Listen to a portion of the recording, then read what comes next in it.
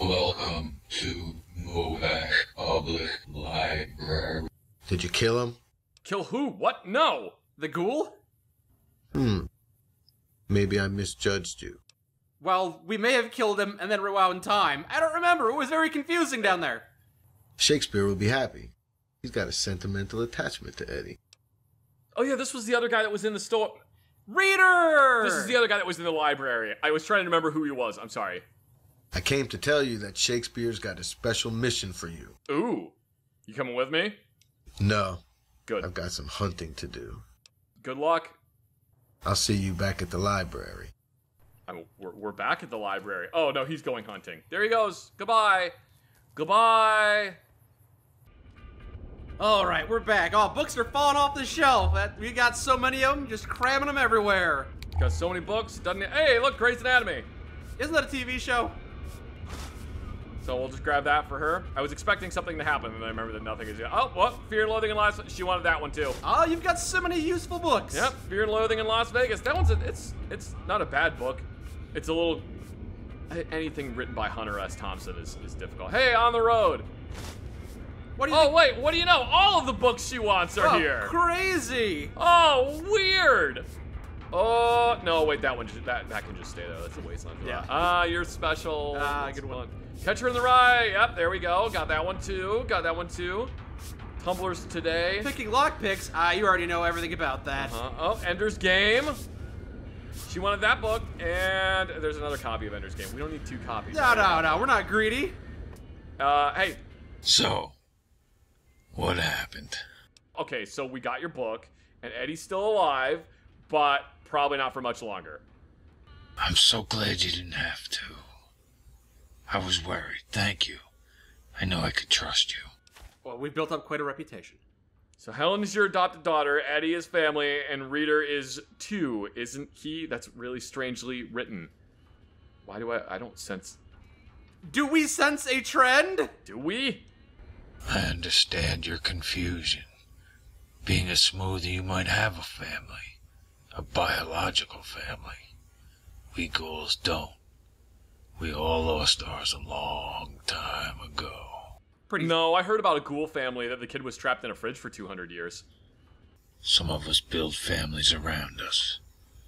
Eddie is my little brother. I love him. Making him leave hurt, but I couldn't put Helen in danger. Helen is another story. One that I'm not prepared to share. But you're a library. Sharing stories is what you do. Reader, though, he helped us when we needed it. He's become both protector and friend. Anyway, Reader said you wanted to see me. Why don't you go see the hermit? The hermit? He's got Attack of the Lunch Ladies. The old fool has it up on a mountain. I'll mark your map. The Just book. try not to hurt him. Attack of the Lunch Lady. Okay. Okay, that sounds like a dumb book, but I'll go find him. Thanks. And I'll never forget what you did for me and Eddie. Oh, where's Helen? Ever since you took her for that walk, she's been going out. I know it was just a little thing, but it was a catalyst for her. You never know how a small kindness will affect someone. She visits Cliff at the store, and Dr. Strauss has taken an interest in her. That's not a good thing. No Bark follows her around like a puppy. That's weird. She spends most of her time with the ranchers across the street, though. I think they're trying to steal her. Well, okay, I'm kind of surprised. You thought something bad might befall Shakespeare, but maybe something bad befalls Helen instead. Have a good trip. Any other books around here? Oh, wait, there's one. It's The Grapes of Wrath. Definitely take that one. And, The Flowers for Algernon. Oh, whoa, whoa, whoa, whoa, whoa, whoa, whoa! Yep, that's the firing rate of an MG3. We're gonna skip over the fact that the loading animation is wrong because I have an MG42 and I don't care. Okay. There's a reason that it was colloquially known as Hitler's buzzsaw. There are US military training videos from World War II that are basically like, yeah, this thing sounds really scary, but don't be too scared of it. It's more bark than bite. And it's US propaganda because it's not more bark than bite. It's also bark and bite. It's bark and bite. It's a lot of bark and bite. On the MG34, this heat shield is round. And it's one solid round thing. and it just has a bunch of holes drilled in it, which I know you love. Yes. The MG42, it's made square, and it has a bunch of holes in it. They all got holes in it. They're stamped in it. It's for cooling. Oh, I mean, okay. basically, the whole purpose of this is it's a heat shield. Also, the bipod is missing from this gun, which is interesting. It got damaged, so they removed it. I guess. On any high volume of fire machine gun, you really want to have a way to change barrels quickly. When the barrel starts getting too hot, you start losing accuracy because the barrel's expanding, so the bullets aren't actually meshing with the rifling anymore. Yeah, it's starting to rattle around in the barrel. Kind of. It just basically, it means your accuracy starts going out the window. So after a certain amount of rounds fired, you want to change barrels on them. The thing that's interesting about the MG34 is the way it works is the whole barrel shroud assembly. You basically pop that forward, and this whole thing hinges outwards, and the barrel slides out through the back. It's so crazy that you have a gun with a detachable barrel. I don't know how often I've seen that. Have you seen a 249 or a 240 Bravo? I guess I have, yeah. Then you've seen it. I Those both have detachable barrels. I guess They have quick change barrels on I've them. never seen the barrels be... Usually, with machine guns, when they're issued out to soldiers, generally they're issued the machine gun and then 1 to sometimes upwards of 4 spare barrels. Huh.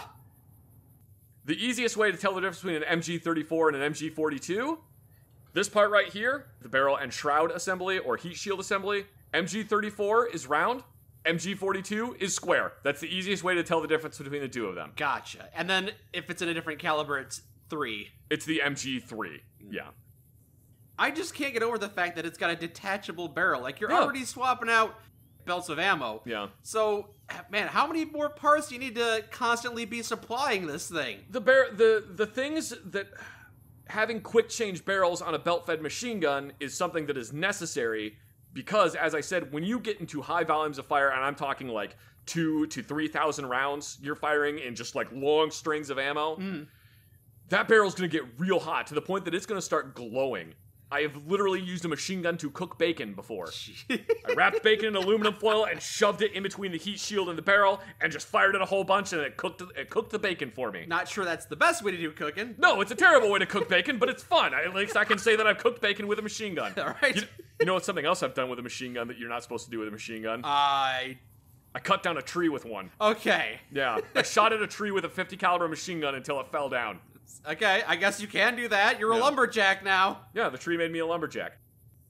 I can understand having spare parts around in case they get damaged, but the fact that you have to swap out the barrel when it inevitably overheats almost feels like it's a design flaw. No, it's not a design flaw. It's a very good thing because it's going to overheat. There's nothing you can do about it. If you're firing a lot of rounds, it's going to overheat.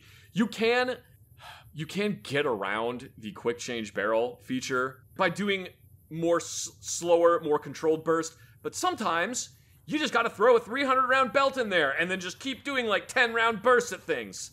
Sometimes you just gotta lay down a lot of suppressive fire, and then you're gonna have to change barrels.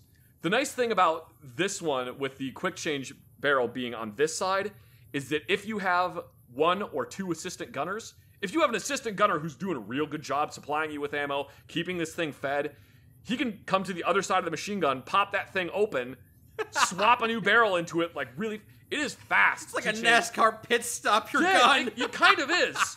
Like this thing, you can change barrels on this fast.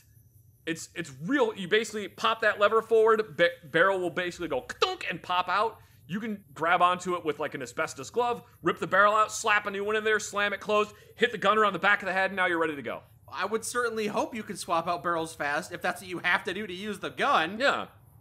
And then, you know, now your barrel is just cooling down while you wait for it to be ready. Your barrel has cooled down enough and now it's ready to go. Isn't the person who's swapping out your barrel gonna burn themselves on your super hot charged barrel? That's why usually the assistant gunner's kit will include some type of oven mitts. Yeah, basically, yeah. When I handle suppressors or machine guns on a regular basis, I literally get an UV glove. I go to the store and I buy an UV glove, which is just a high temperature glove. And I just use that to handle everything. I quite literally have a hot pad that is made by Mechanics, the company that makes Mechanics gloves. Mm-hmm. It's made by them specifically for handling suppressors. I have a little bag. It's basically just an envelope that you can just shove a suppressor into, and it's made of high temperature material so I don't melt my gun case. Okay.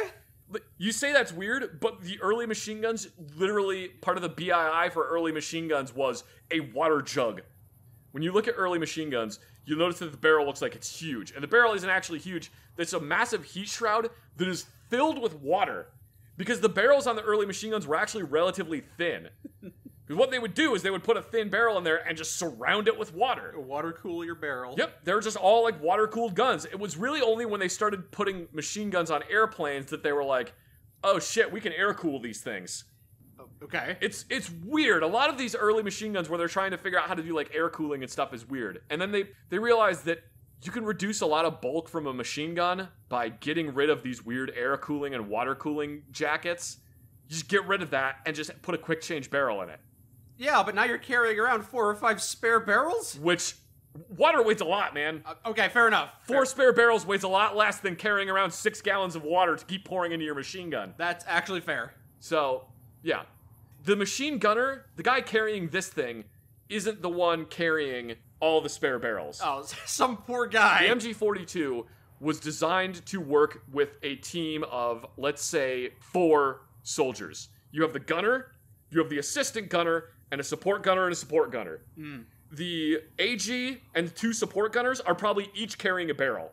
The assistant gunner is probably carrying a bunch of ammo, and then the 2 support gunners are also probably carrying ammo. I see. You have an entire machine gun team dedicated to keeping this thing shooting bullets at people. Wouldn't it be easier just to have 4 people with their own firearms? So yes, you could just give them rifles, but then now basically what you have is you have one guy with a machine gun who is trying to do the entire machine gun thing by itself, and it's a crew-served weapon. Well, I'm saying instead of having 1 machine gun team, you have 4 people with assault rifles, and they're putting roughly the same bullets downwind, and also they can't singularly get picked off because there's 4 of them.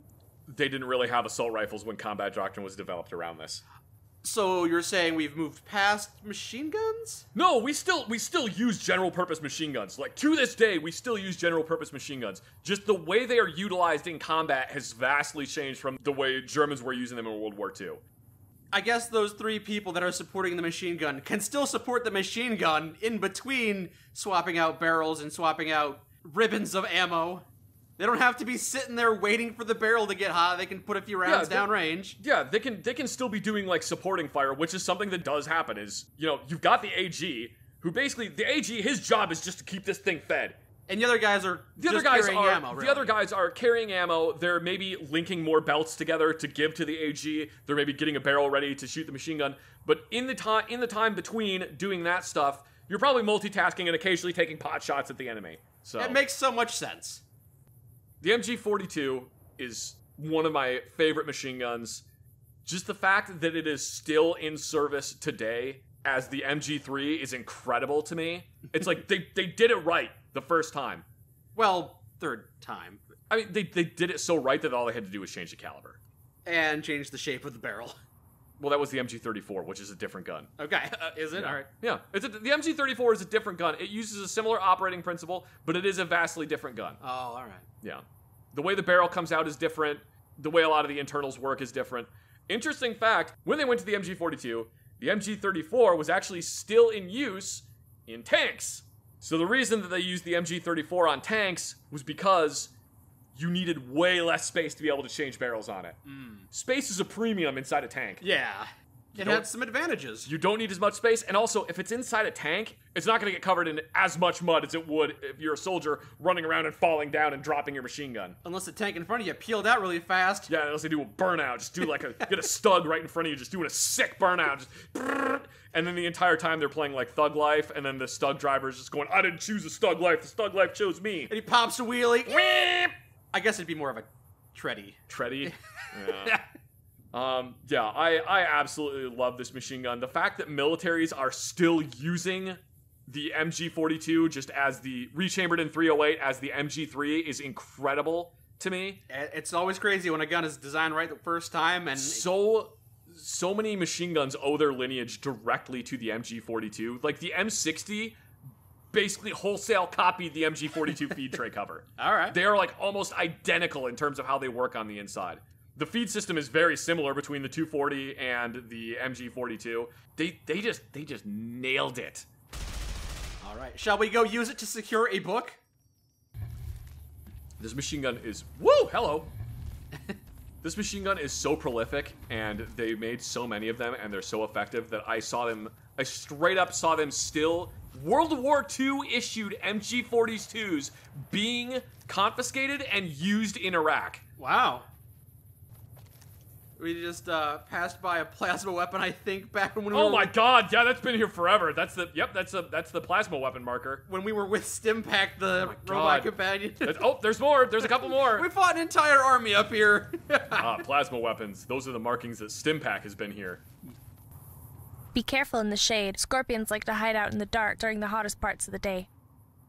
That's good advice. Oh.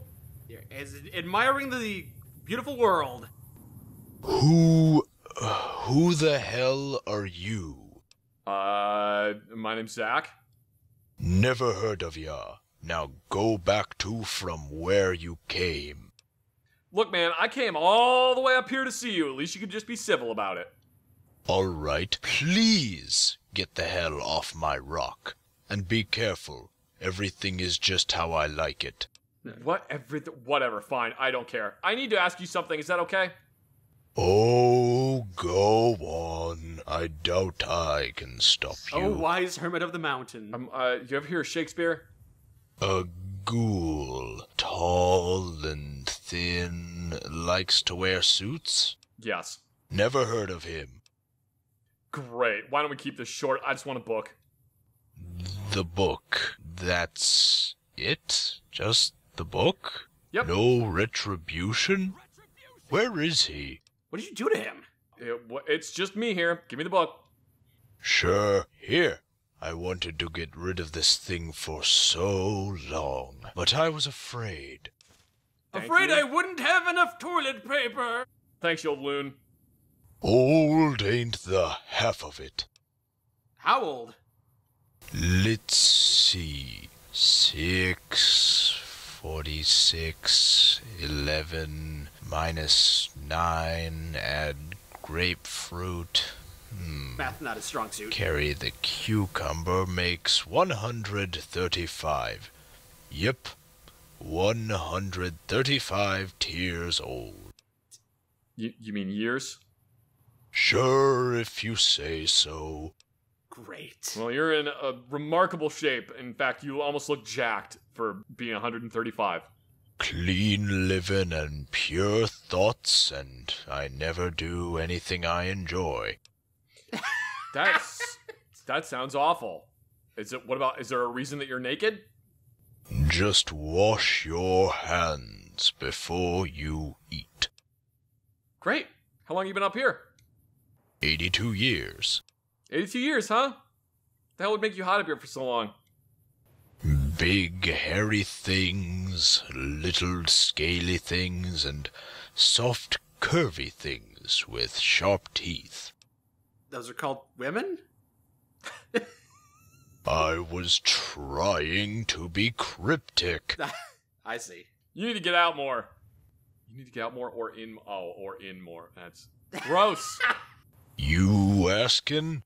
No? See what I mean?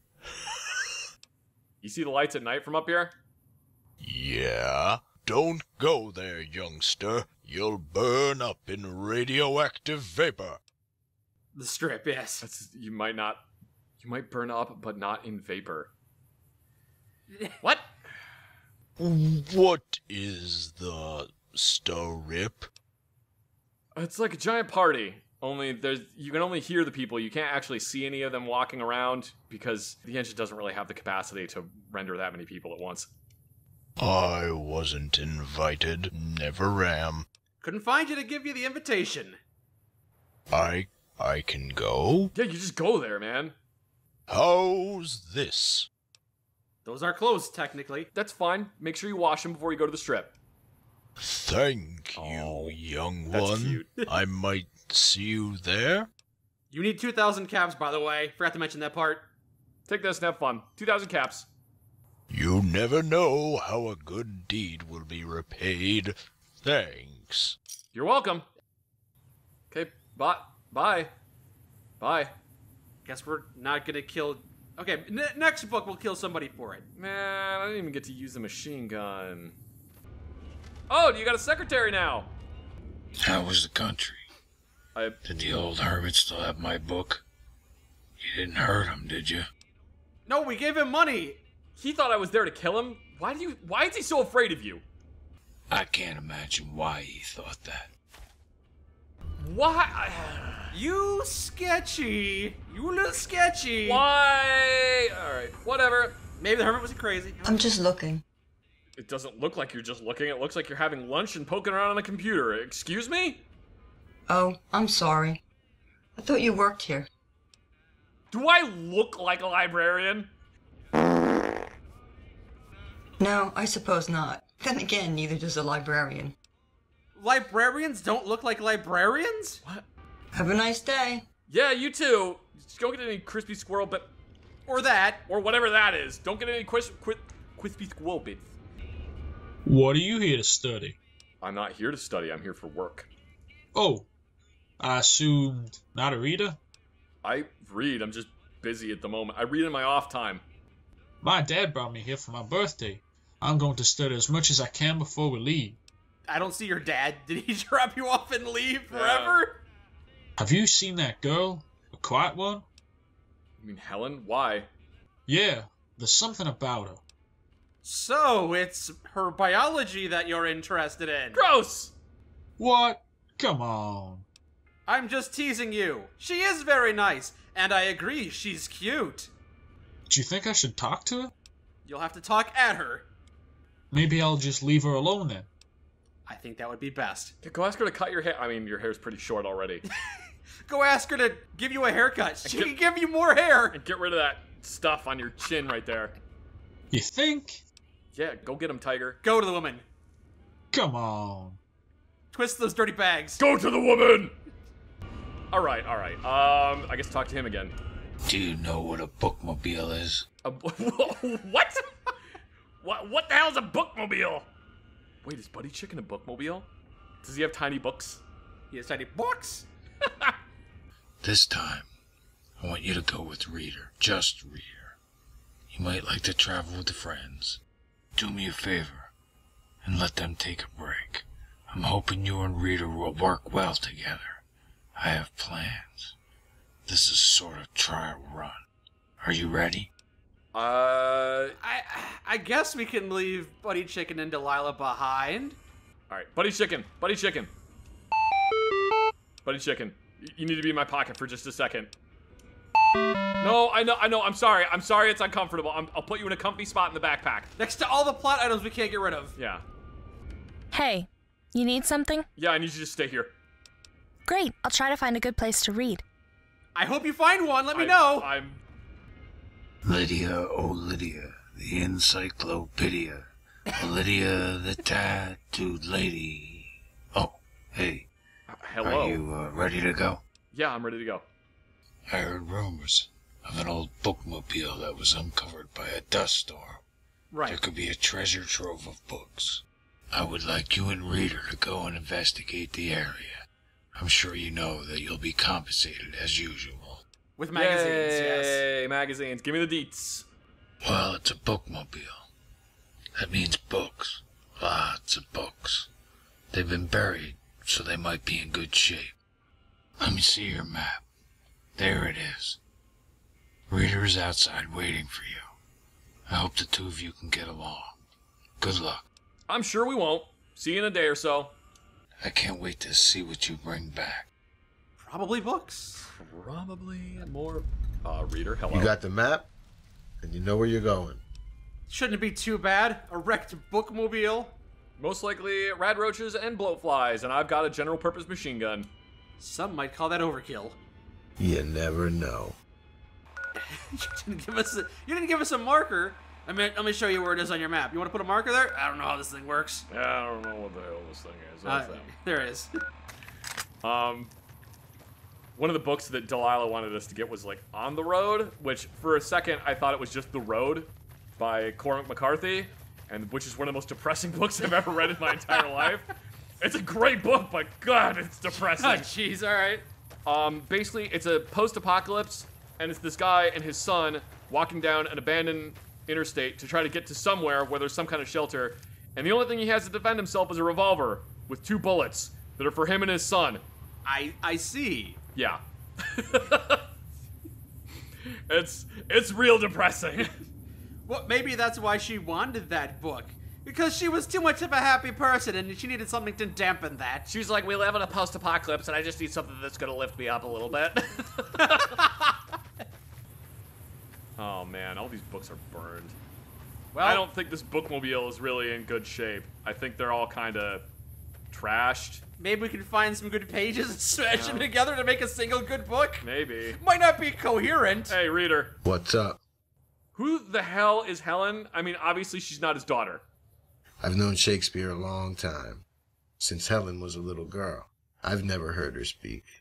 And all I've ever gotten out of him was that he got her in some kind of traumatic event. Gotta be something more to it than that. You can ask him all about it when we get back. Well, he's very cagey. Maybe he'll tell you.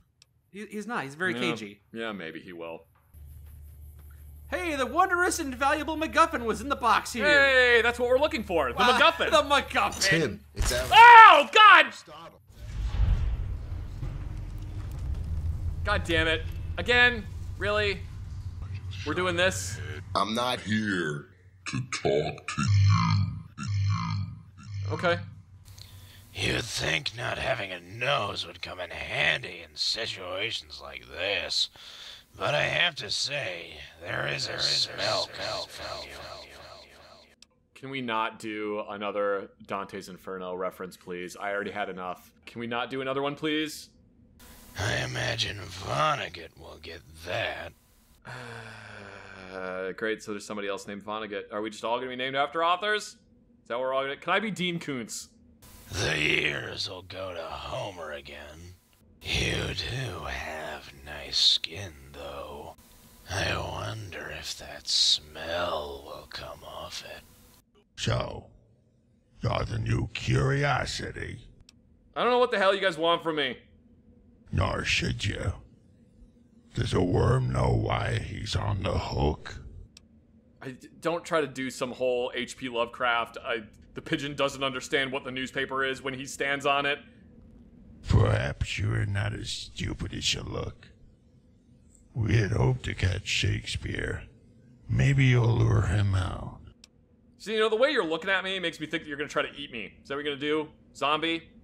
Shut up. Shut up, or I'll kill you.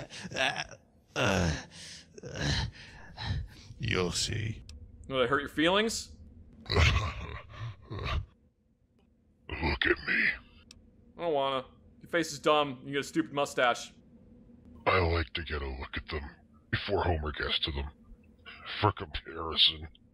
If you're trying to scare me, it's not working. I've been locked in a room with Niner before. I don't know what you said to Ovid, but he's upstairs spitting and coughing all over the place. It's priceless. Glad I'm here for the entertainment. I'll be here all week. Make sure you tip your waitresses. Virgil was correct. You stink. Is this a Halloween parade? What the fuck is this? Yes, a Halloween parade. You just sit there and enjoy the show. You are going to love it. Doubt. I mean, you guys know that Shakespeare isn't going to show up here, right? He doesn't even know where the hell the bookmobile is. Is that what you think? He doesn't know where this place is? Who the hell is Shakespeare to you, John Carpenter's They Live looking motherfuckers? I guess that works. There's got to be a way for me to make that more concise. You look like one of the aliens from John Carpenter's They Live. That's what I'm trying to say. So, what are you? Shakespeare's pen or something? I don't know. I just work for him occasionally. Who the hell are you? Me? I'm Virgil. Not that it matters to you. We don't want you at all. That trap was for Shakespeare. Okay, who's we? How do you know Shakespeare? We better leave that to Aristotle. Can you guys, stop switching from one to the other? I'm tired of looking at your faces. See ya. Are you alright? They didn't hurt you, did they? I'm named after Mary Shelley. Got it. Why are you being so nice?